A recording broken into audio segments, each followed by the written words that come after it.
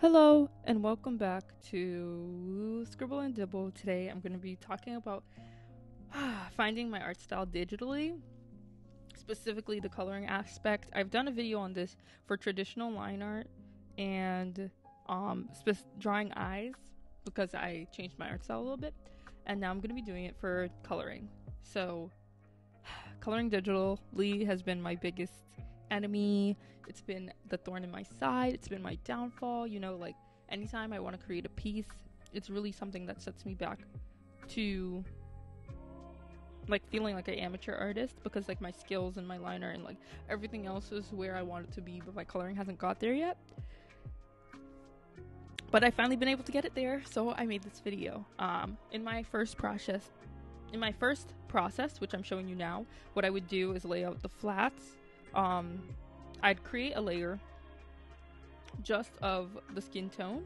Then I create separate layers on a clipping mask of just the flats. I add in color using a multiply layer, and I turn it really low. So low. I'm at shading, not color.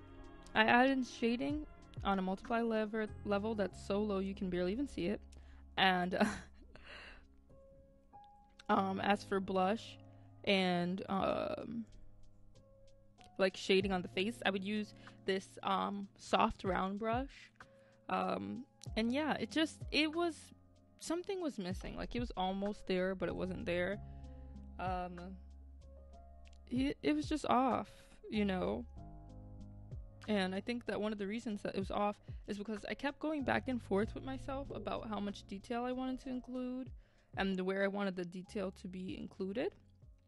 So it's like I was trying to mimic some artists that I liked, but I didn't like their style for what I wanted to do. So I just kept like going around looking at reference material and being like, oh yeah, this is what I want. But it wasn't it wasn't the right fit for me. And that's what kept like throwing me off every single time. Like I'm like, oh my gosh, like this artist that I'm looking at. Sorry. I always yawn when I talk a lot. This artist that I'm looking at, they have everything I'm looking for. And so this is what it's gonna do. This is what's gonna take me to that next step. But I wasn't even factoring in how that would look overall, like with my sketching process and with my line art process. Am I the type of person who wants all of this detail the way that I thought that I did? Like, do I want to include hyper realistic shading? Do I want to include completely simplified more on the cartoon side, something that maybe would work more for animation? And the key for me was that I stopped. Like, there's so many artists that I was looking at, and they had it, but when I looked at Tiny Angry Ghost, they're on Instagram, they're on Twitter. When I looked at their art, I was like, this is it. And I don't know what made it different from everybody else. I'm going to look at the pictures now, and like I have a board on Pinterest, and I look at it and I'm like, this is what I want to draw. Like, this is what I want my art to look like. But there was just something that was so like, okay, so for example, I'm going to give you an artist that I like and I thought I wanted my art to look like theirs. Etc. Art. I liked the big shapes and everything and the shading. That's what I wanted, you know? Still very similar to Tiny Angry Ghost. I'm gonna find somebody else. Okay, Likelihood Art.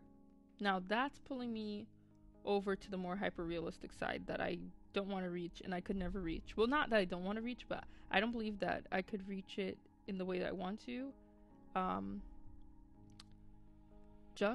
Jax is another person who I really admired and wanted to wanted my art, my shading to look like theirs, because it's like so simplistic. But the thing about Tiny Angry Ghost,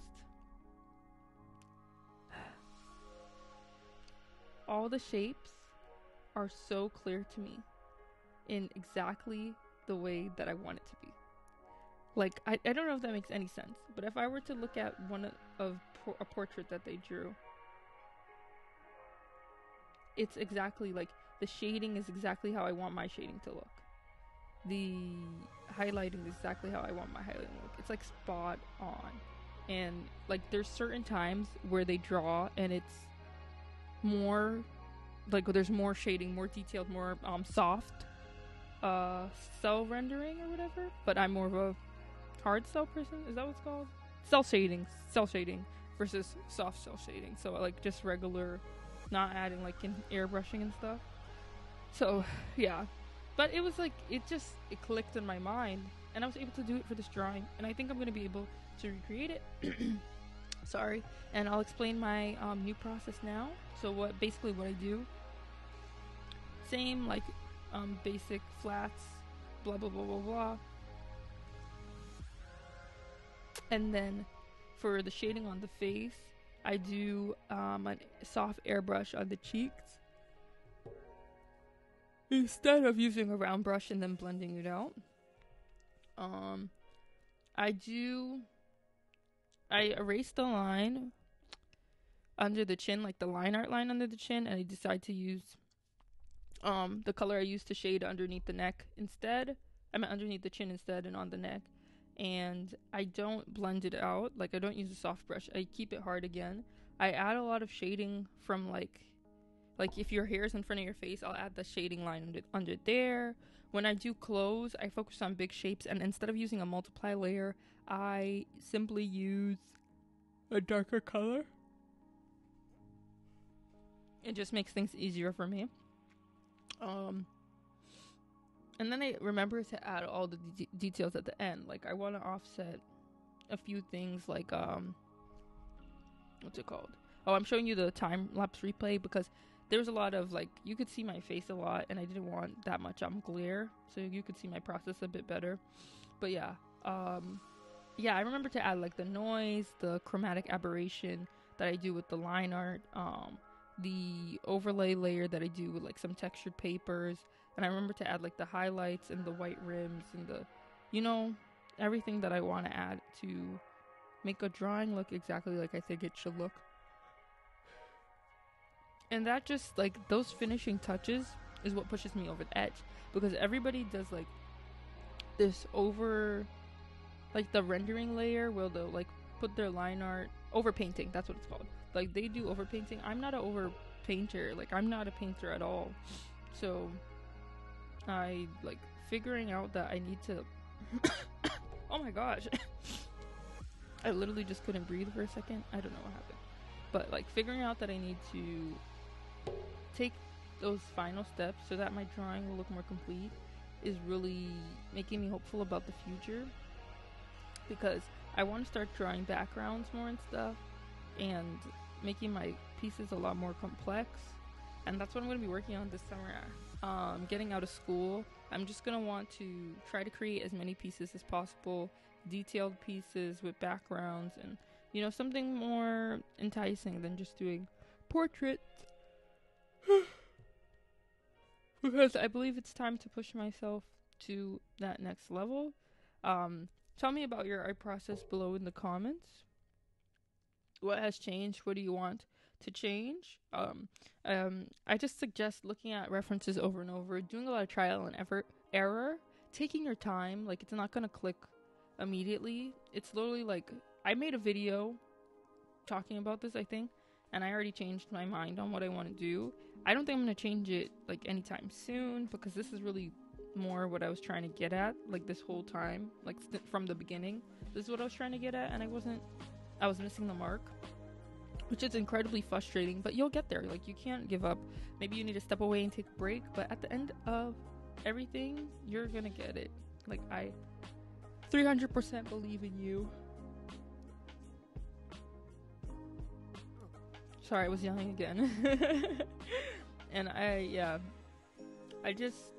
I'm feeling very good about my art, and I'm excited to get back into filming and everything. And I have a lot of videos planned, and I hope that you'll like them, and I hope you like how this turned out, and that you find this video helpful and useful. This is the before, how I used to shade, and then that's how after, like, there's just some dimension to it. I don't even know how to explain it. She just feels more 3D, I guess.